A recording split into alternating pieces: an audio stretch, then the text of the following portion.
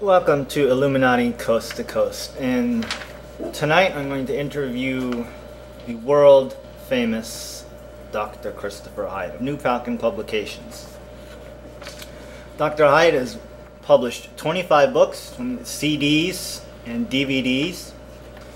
He has had his works and books translated into 5 languages, bestseller in Germany. He has 2 master's degrees in experimental psychology and physiology.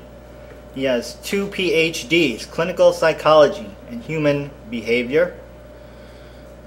He is a student of the well-known and world-famous Dr. Francis Israel Regardie.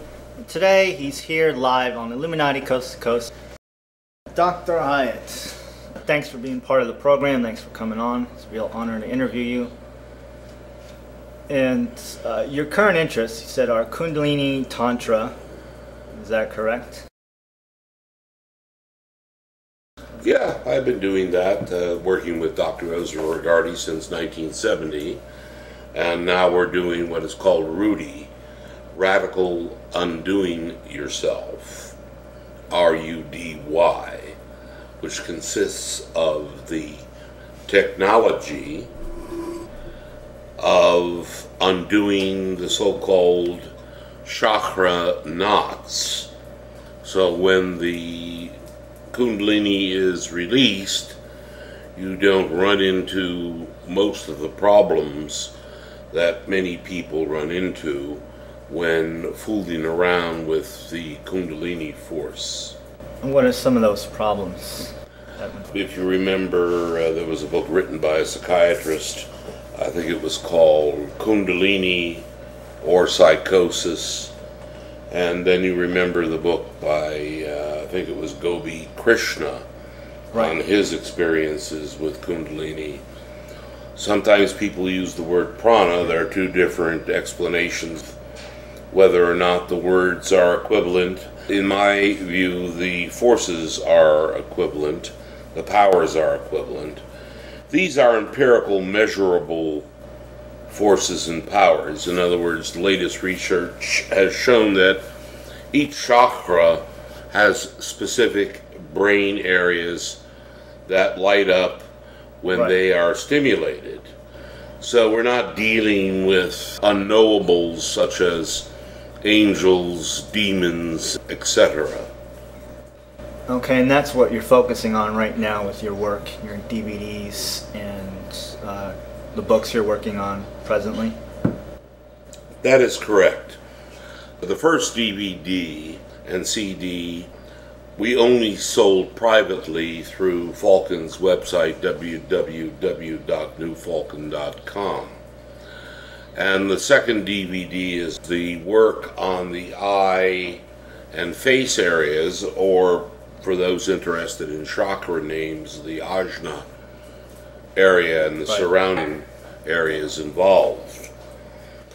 And these are both DVDs, and you also have audio CDs on Kundalini and Tantra.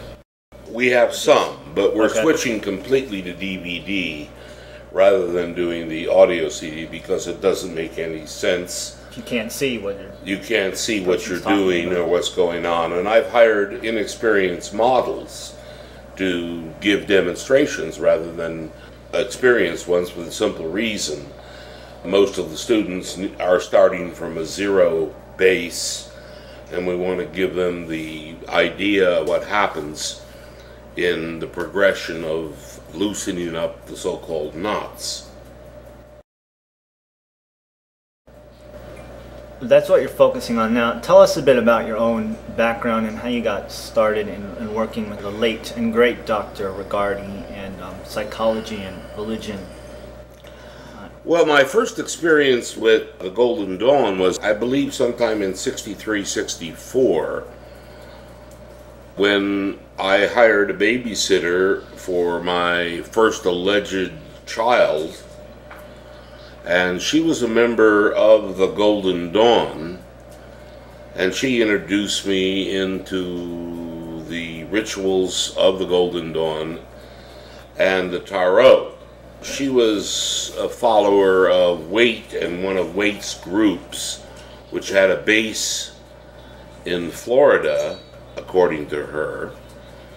She was highly Christian, and she had a secret temple which she showed us, where she had hand-drawn tarot cards, all kinds of booklets. That's what they were, primarily those little blue booklets we used pamphlets. to write. Yeah. Okay. That we worked with in grammar school and high school, which contained all the rituals and much of the magic of the Golden Dawn. And from there I continued on working with her for a time, and then when she disappeared, I continued working on my own until 1970, when I met Dr. Regardie. And I worked with him until his death in 1985. Your work with him was mostly in psychology. Dr. Regardie, for those of you who don't know, held a PhD in, what was it, clinical psychology? He held a PhD, but he never used it because it was from a non-accredited university. He primarily used his doctorate of chiropractic, DC, because that was an accredited, accepted doctorate degree. Here in the United States. Here in the United States. He got his PhD from where? He got his PhD from one of the, at that time, schools in the United States that was attempting accreditation, but never made it. So he rarely ever used his PhD. But he did the work for it, nonetheless. He did the work for it, nonetheless, yeah. Dissertations. Right. And he was a practicing Reichian therapist. That was the guise upon which he worked, yes. Okay. Because that's, it would be difficult to put an ad in the yellow pages. Well, I'm a Kundalini magician and wouldn't mystic. fly too well. That way he got enough patients, since he was a licensed chiropractor, to earn a living. However, within his regular practice, there was a secret internal practice which consisted of a number of students who were taught some of the ancient techniques of Kundalini, which in fact, in my view, after years of study, this is where Reich got his idea of orgone, universal energy, which Right. of course is ancient, Right. and the methodology for what he called orgone therapy or vegetotherapy or Reichian therapy, as it's now called. In fact, in my view, and also in Regardie's view, most of the stuff was lifted from the Hindus and Buddhists who came to Europe during the time that he was there. The Theosophical Society, and they brought all of that to Europe. And when the Buddhists came, and it sounds to me like it's just Western occultism is borrowed from Hindu philosophy and Hindu Tantra. We just took what we wanted and recycled it and borrowed it. That's true, and whether there really is a Western tradition would depend on how you want to trace that. From the Greeks or from the Egyptians. But if you look closely at that, where were they? Where was their geography compared to what we call today a Western tradition? It was most everything came from that region, the Middle East. The Egyptians, the Celtic groups claim that there was a separate tradition, which I have no doubt there was. But even there, when they were looking for the original Aryans, where did they send the expeditions to? Not to New York and not to Norway. They sent them where? If all of this came out of Egypt and into in early India, where the Aryans were supposedly from, and they made their way into, they trickled their way really into Europe, then all of this really is coming from that whole Fertile Crescent area. The basket of the world. The basket of the world, basically. So you worked with Dr. Regardie in what capacity? Mostly in psychology and in Tantra? Is that what you guys focused on? Or? Well, I don't like the word psychology anymore because it's become a profession for housewives and a profession for politicians. They're preoccupied with what is socially acceptable now, In my day, it wasn't that way. I was in the era where we used LSD legally, and we did all kinds of experimental work. We had the nude marathons, we had all the experimental stuff, which today would be considered as politically incorrect. Or taboo or disreputable. So I gave up my licenses.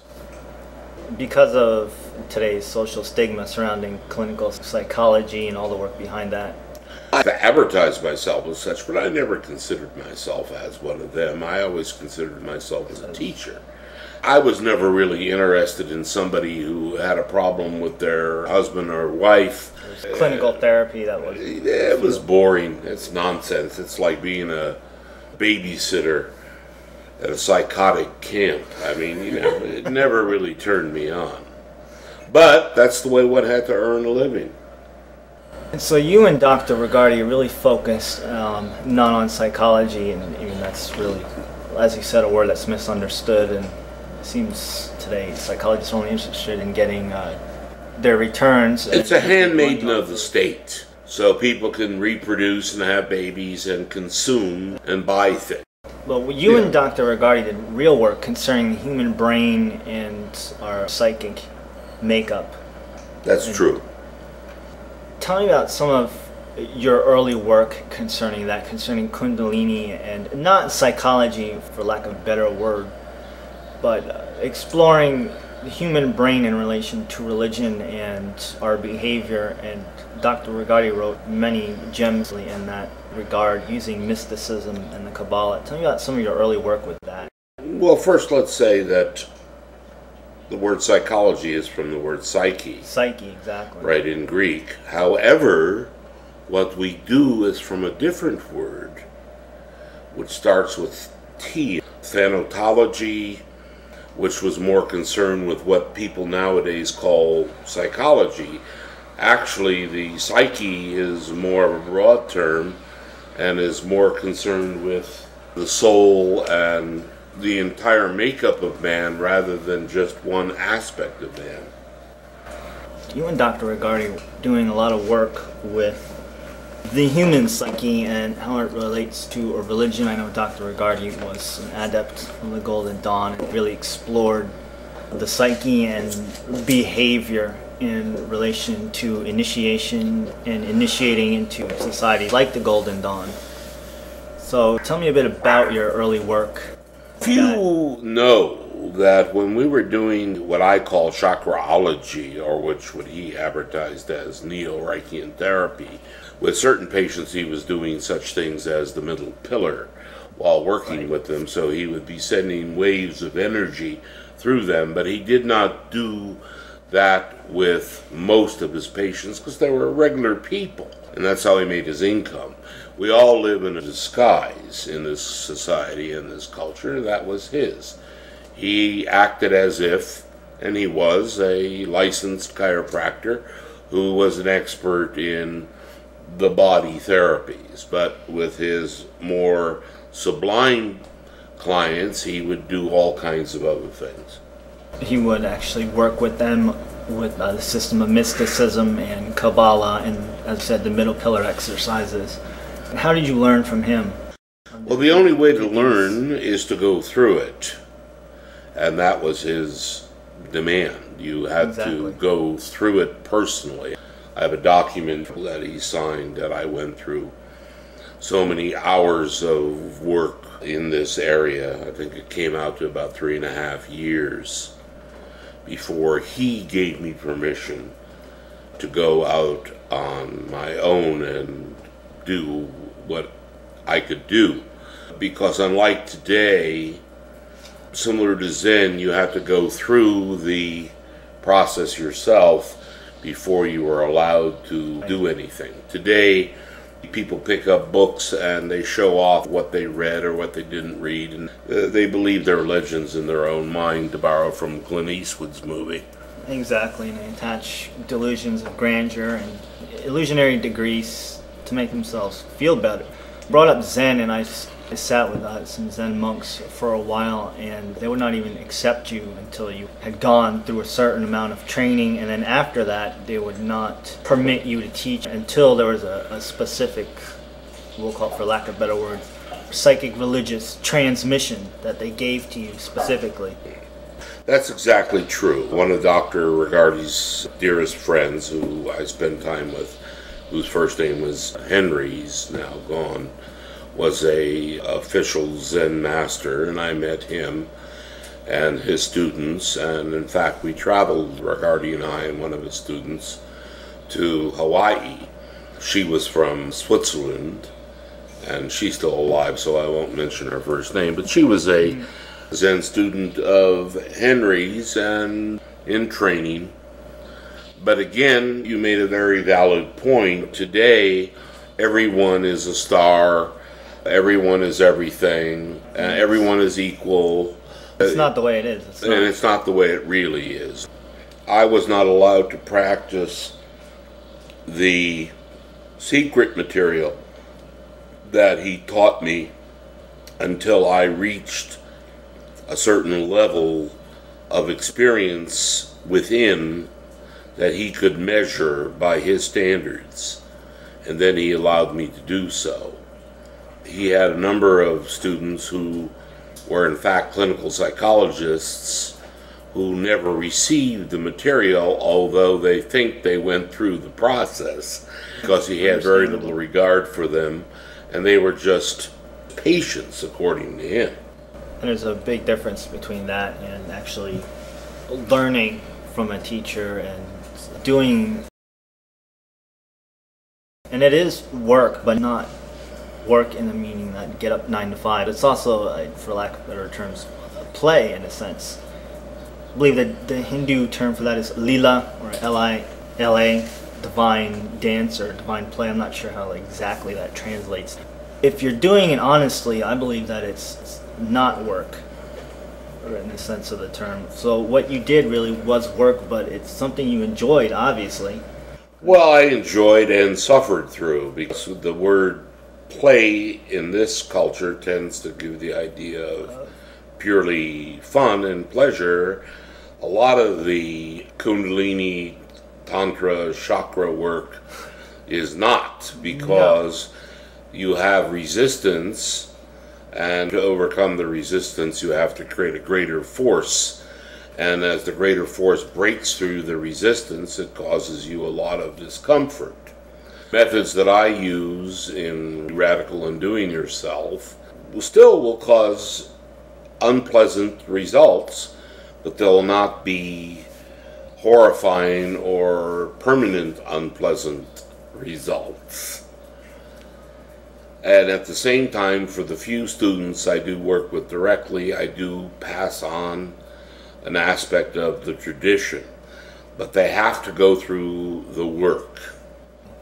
And you mentioned it is work, and I didn't play in the sense of let's have a good old time and play. It's work, but it's something that not only that you enjoy because it's something that you want a part of your life, obviously, to have been doing it this long.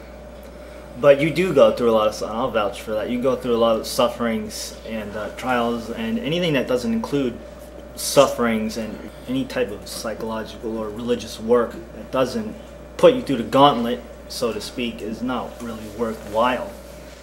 Exactly. That's why, for an example, you will never see my series of DVDs on television being advertised, because it's not something for the masses. I'm not trying to give you "you're okay, you feel good" and "I love you" unconditionally, because that's not what I'm selling. I'm selling work for those people who are interested in doing the work. And it's years of commitment, and it's costly, and if you want to be able to do that on other people and be responsible, then you have to go through the entire process yourself. It does take years of not only doing the work yourself and learning, but study as well, and you have to have the motivation enough to study not only with the teacher but by yourself, and take it up as a form of sacred study where you're practicing but you're also studying, and a lot of people just want the practice. They want the pudding without the recipe. And it's cool. I get hundreds of emails. Oh, do you believe this? Did you read this? Oh, what do you think about that? I don't respond, or I say something very strange to these people who write me such emails. They want to engage me and they want validation, or they want to prove they're smarter than I am. And most of the people in this area, or in fact any area, are more interested in being a legend in their own mind than actually getting down and doing the dirty work.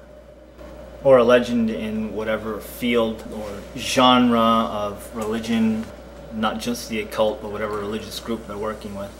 Religion is the opiate of the masses. This work, what Dr. Regardie did, to me it seems like he combined these systems. He really explored the human psyche and what role it plays in us, and the format of initiation that he went through, that he did the work on himself, and the sufferings that he went through and that you've gone through under him. Now, to me, in the books you've written, it seems like there's a good portion of people, a large portion, who don't want to do the work. Very few people do the work. If you remember one of Bob Wilson's books, he points that out over and over again, that he will get emails. He's already answered the questions, and they're asking him the same questions because they didn't read the work. And what I mean by read, one of the exercises I provide all my personal students is they get 2 or 3 books, and they're all open to page 1. And they're to read a paragraph of each of them every day. 1 paragraph or 1 page. And that's all. And within their minds, they're to analyze and compare and contrast and integrate the greatest disparities. For an example, I'll provide Science, Insanity, and Matthew. And then I'll juxtapose that to a book on physiology. I'll juxtapose that to a book on mathematics. I'll juxtapose those to, in my view, one of the most disgusting novels, Gone with the Wind.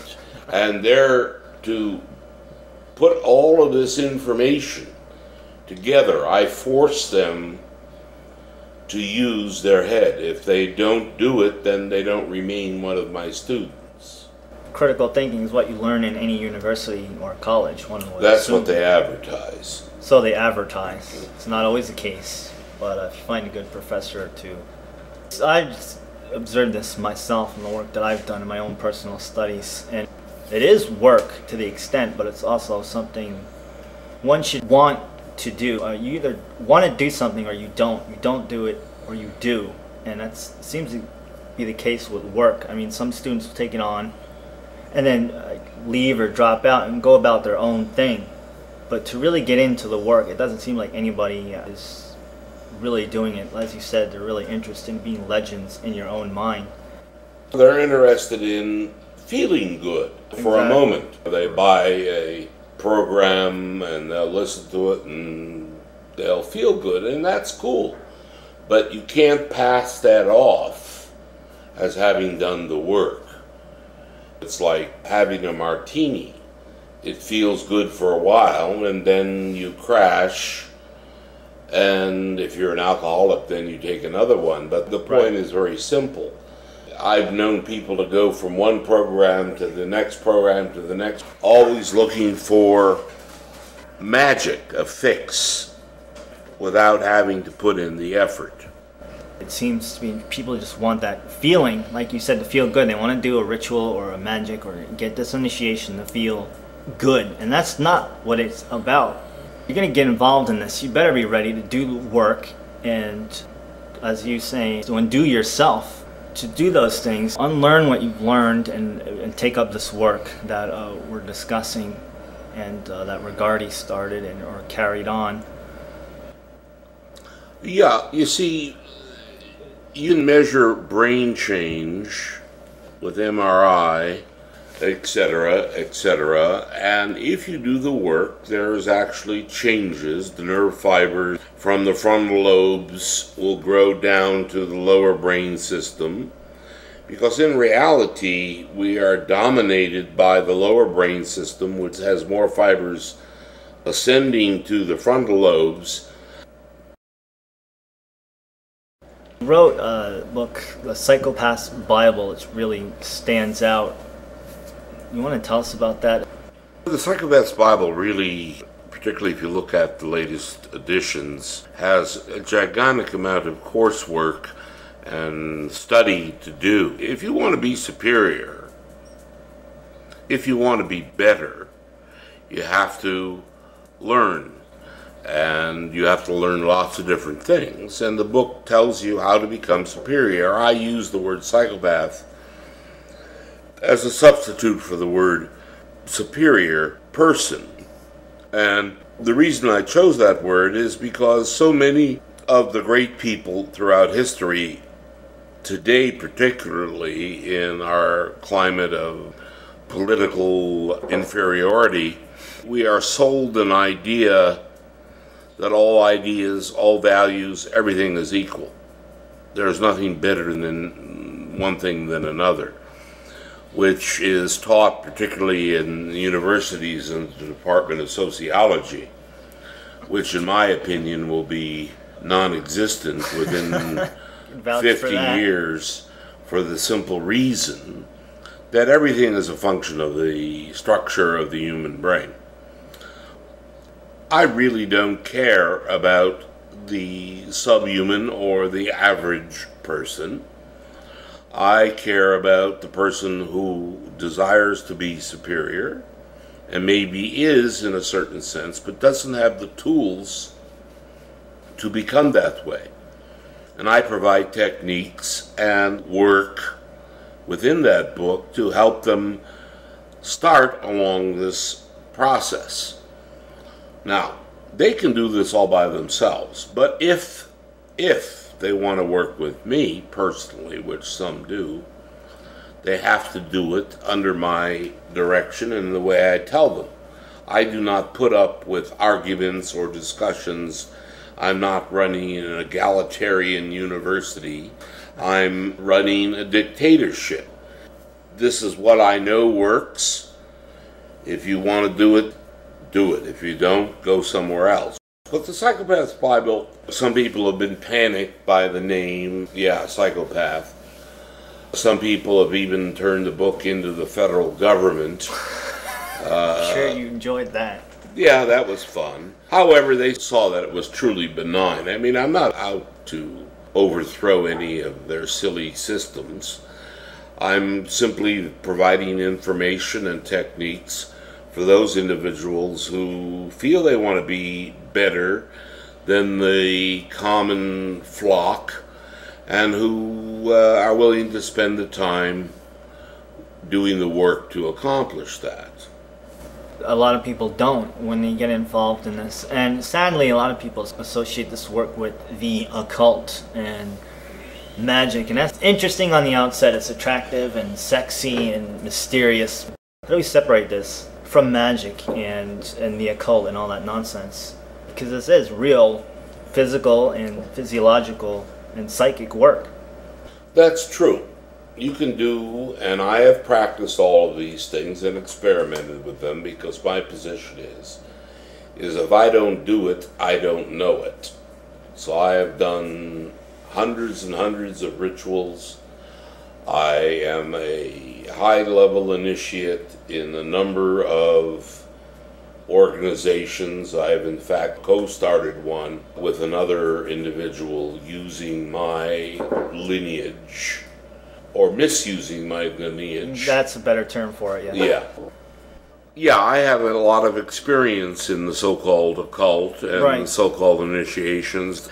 It's a peak experience to be initiated, but a peak experience does not make a day, and it doesn't make a permanent change in your fundamental makeup. It may make a change. Like a small imprint. Yeah, that's all. And I've officiated at numerous initiations and been through so many myself, I hate to even remember them. And also have performed numerous rituals with very high-ranking adepts. And it's cool. It's a nice experience, right, it's like going and sexy to the amusement park and getting that thrill. Yeah, but you got to come down to earth. You got to come down to earth and apply everything you do, more or less, each and every day. Yeah, every day is the key. What Dr. Rigardi was doing, and the books he wrote, was he really wanted to separate himself from that stigma. There was a great quote in one of the books. He said, sometimes I just wish the whole occult and Crowley and all that would just go the hell away. And I could really sympathize with that. Yeah, we had a box of letters, a gigantic box of letters, and we were going to do a book called Liber Nuts, the Book of Nuts. It would have been fascinating to do it, but even though legally the letters belonged to him, because they were sent to him, we could not, according to our lawyers, publish the book without being open to tremendous litigation. So we didn't, and after his death I destroyed the entire collection of thousands of letters from fruitcakes.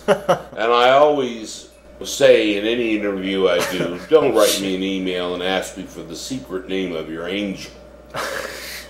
I mean, please. Is there a real need to filter all that out, all the occult and all that, schlemiel of magic? Or does it hold any value whatsoever?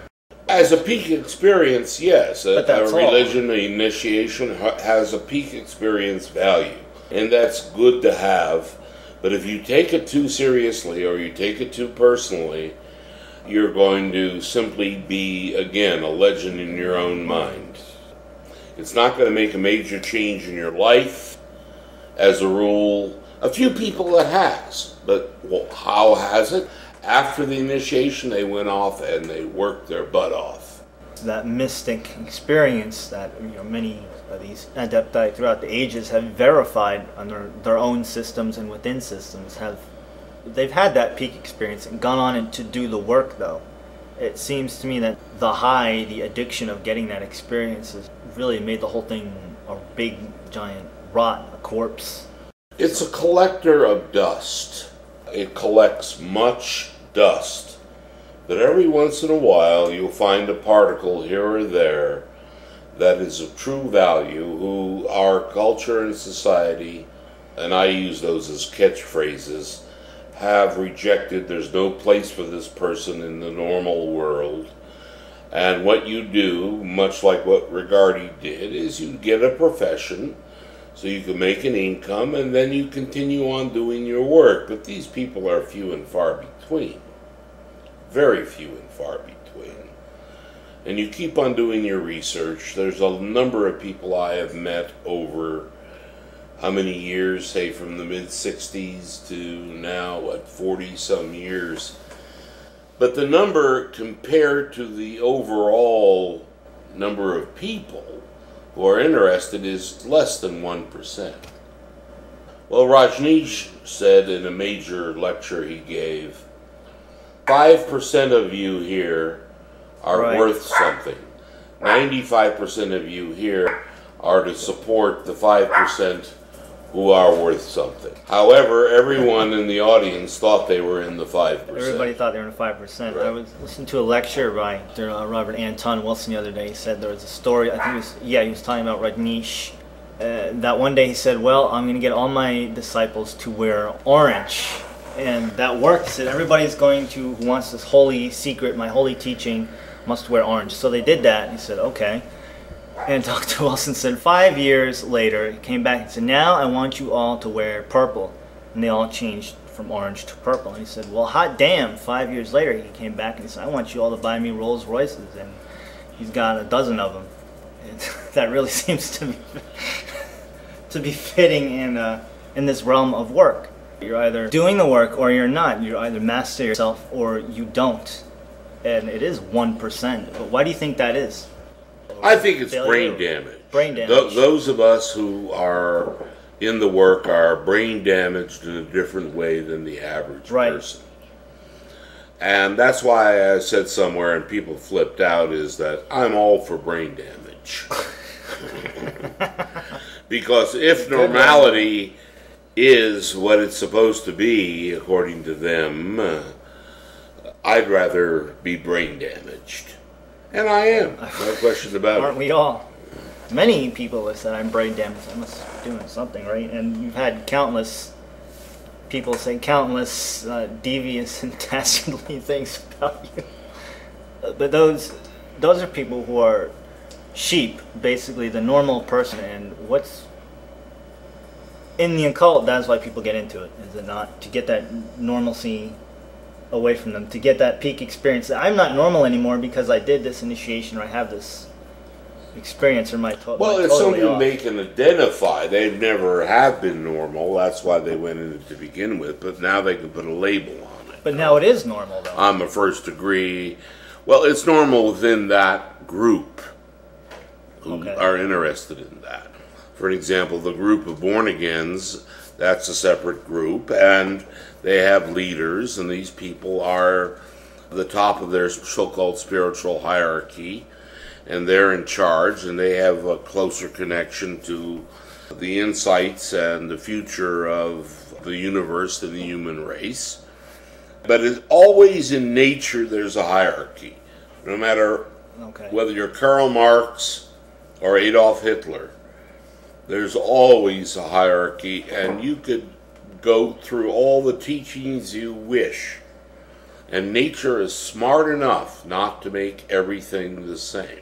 Because just in case there is a calamity, there has to be enough variance within any system for a part of that system to survive. You can have all the delusions you want of normality, of what is right and what is wrong, and there will always be enough variability within the schemata so that if you had another ice age or if you had another warm age, something would survive of this particular genetic coil.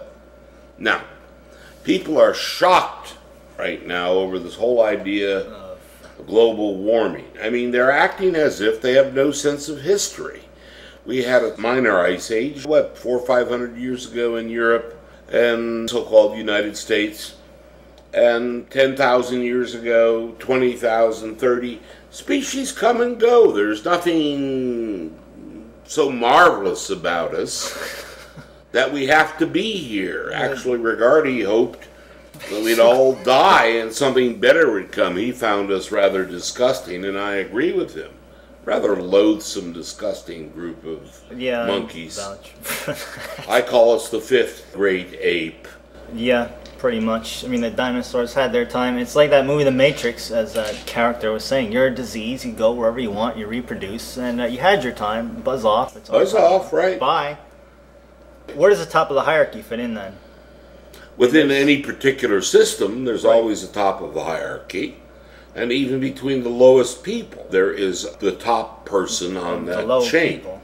You can make all the laws you want. You can talk all you want. Words are very dangerous because it gives you the illusion that you have free will, when in fact you're just replicating.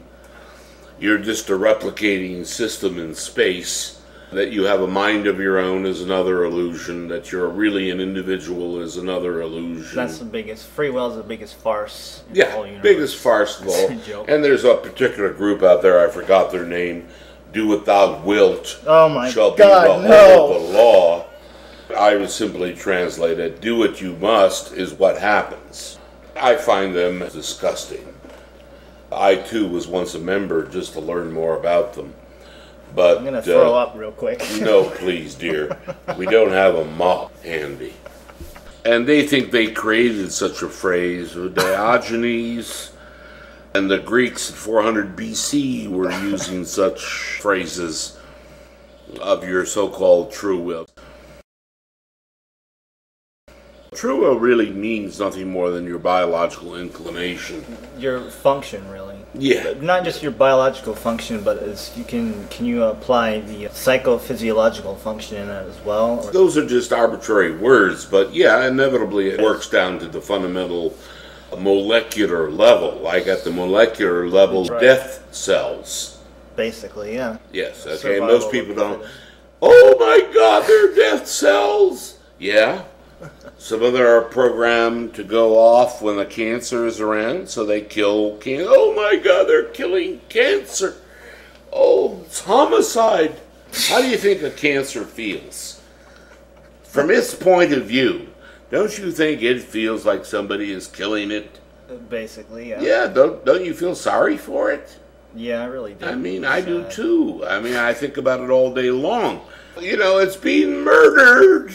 Murder, Cole White House. 7 billion monkeys running around. I cheer for cancer and disaster. Yes, let's hope for chaos and disaster. And with Katrina, I almost... You almost had an orgasm? Oh my God, it was awesome. Wasn't it a wonderful That was experience? Cool. It was similar to an epiphany. It was, really. That was something in 9/11 too. And like you said, it's the top of the hierarchy, and it's survival of the fittest. Now that's actually Spencer, which is not what Darwin meant. What survives is what survives. To say it was the fittest actually relates to the environment. Right. Exactly.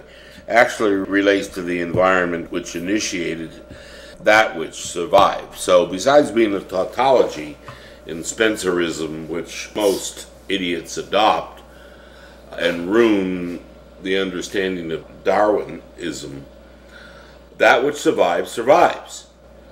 The fact that you say it's the best, that which survives, survives. Because, you see, you have to watch out for otherworldly terms. Human terms do not exist independent of humans. We invent them and then act as if they were invented somewhere else. What is the point of the work? To become superior and to reach the top of whatever hierarchical system you're working with, and to get money and women and followers, but to evolve into a superior type of being, or for the hell of it, well, for some of us, the point of the work is we really have no other option. We're not designed to fit in to normalcy, the 68% of the population. So in a lot of sense, we can say we really don't have much of a choice. We either do something or we die out. For other people, they do it because they like it and they want to learn, because it gives them not only information and knowledge and wisdom and understanding, it also gives them a feeling of purposefulness, which is what all human beings at one level or another claim they want. Most people accept normal purposefulness, which is, as I say it, reproduce, consume, and die. So I was, for an example, visiting a friend at a hotel last night in Phoenix, and all you could see is the same things. Father with a mother with 3 children, and they're all wearing the same clothes, they're all pushing the same cart, they're all doing the same thing, and they all think they're individuals, they all think this is unique. For me, it's unique for me. Now, as soon as they say the word me, then I got him, because that's all there is to it, is me, me, me, me, me. But me is DNA. Exactly, and you see it on the university too. It's all I see is people trying to be individual and unique, but they're all doing the same thing, looking the same way, and thinking the same way. And it's really not hard to outthink many of your professors, and if you are listening, I'm sorry, you don't know who I am. I don't want to fail your course, but... Political correctness at the university has become a common pathology. Everyone suffers from it. In my day, if you were doing research in an area that may be disapproved of, you may have gotten a slap on your hand, but you still got to do it.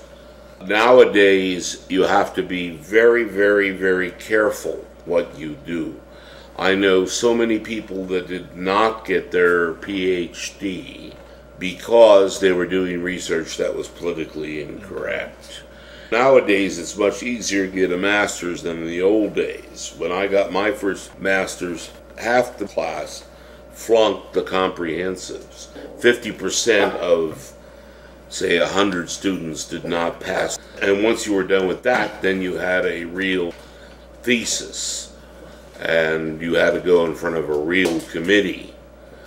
But now there's a violation of her femininity, violation of his homosexuality. So all you have to do is just pull any card out of the deck you want, because you are personally incompetent or your committee is incompetent. Today, a person with a PhD is equivalent to a person with a bachelor's degree from the 1950s. Yeah, back then those degrees meant something. They meant something. Today, because of all the political correctness and all the restrictions, I tell students, just get your degree, get out, and then do what you want. Don't sit around there and try to change the world at your doctoral level, because in all probability you'll never make it out of the hole. So that's kind of pointless to do. Yeah, do a dissertation, get your degree, smile, shake hands, say ciao, and then go out and do whatever the hell you want to do.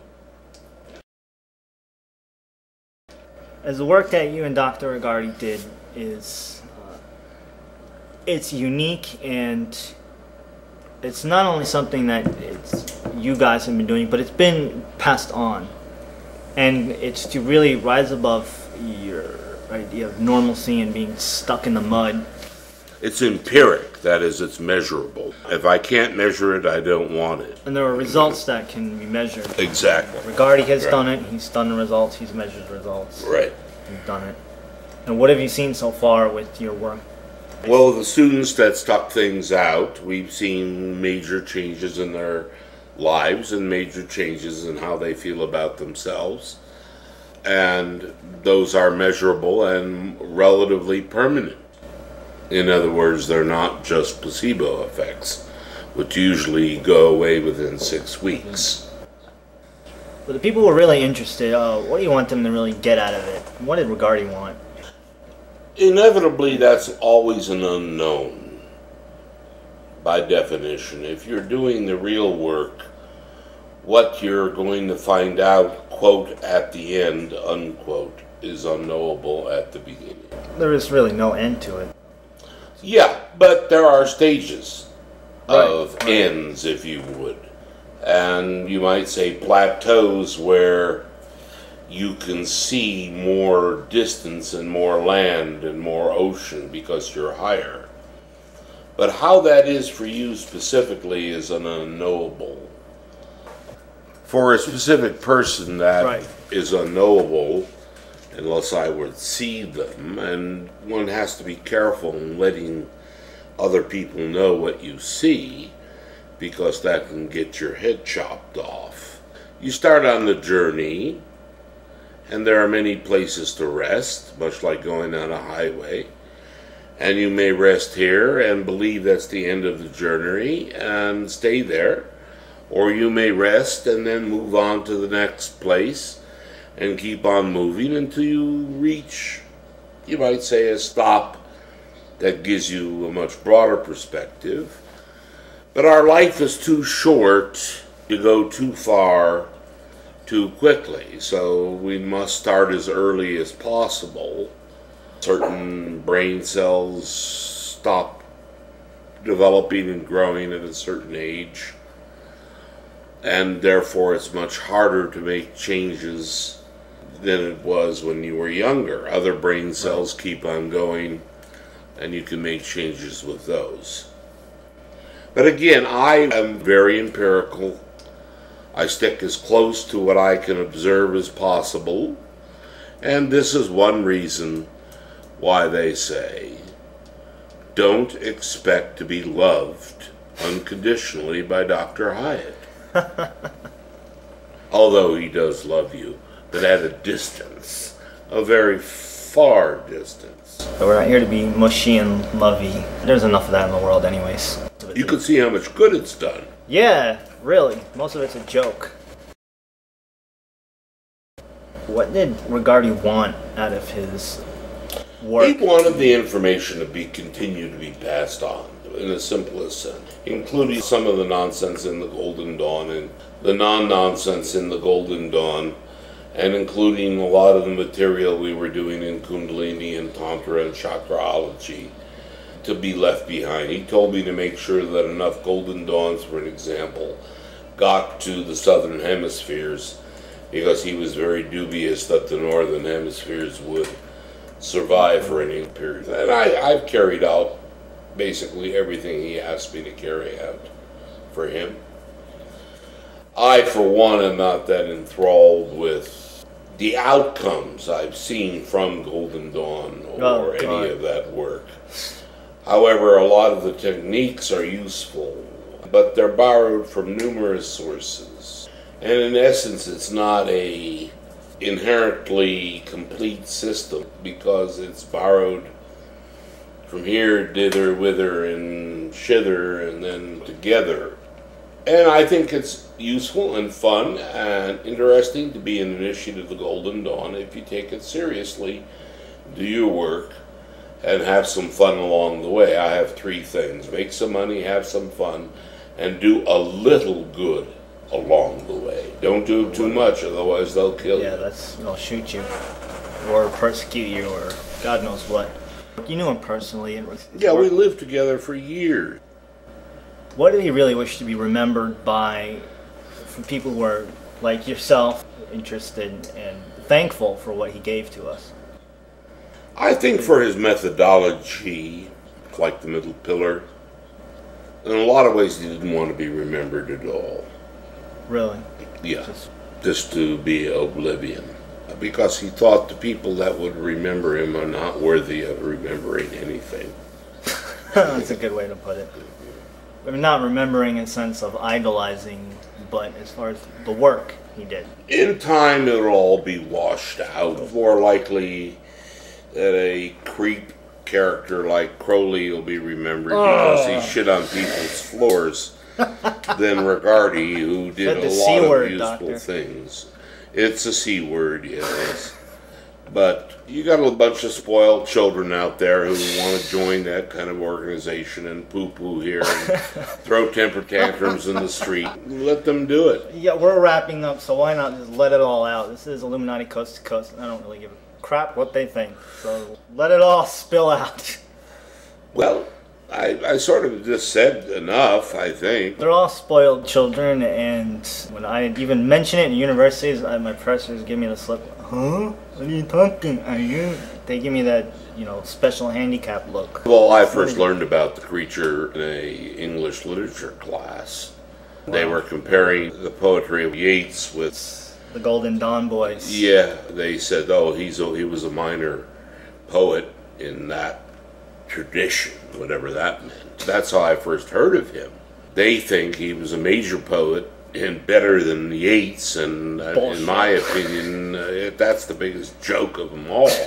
That's a load of crap. He was no intellectual giant, and frankly, in my opinion, created no new psychotechnology to help people, as Regardie himself had done. Yourself as well. And myself as well.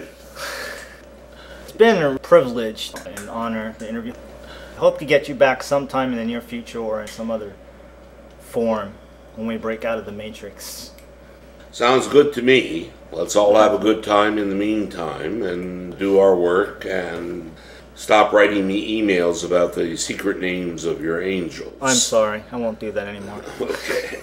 I know the name of my angel, but we're going to wrap it up. Are we supposed to sing the song about that? The song! The song. We forgot the song. Taking it in the shoot in a Cairo motel. Taking it in the shoot in a Cairo motel. Brown water. Brown waters. A man. A woman. This is Illuminati Coast to Coast. It's been a distinct privilege and honor to interview Dr. Hyatt. For Dr. Hyatt, sorry Nana, I'm Joshua Seraphim. Tune in or tune out.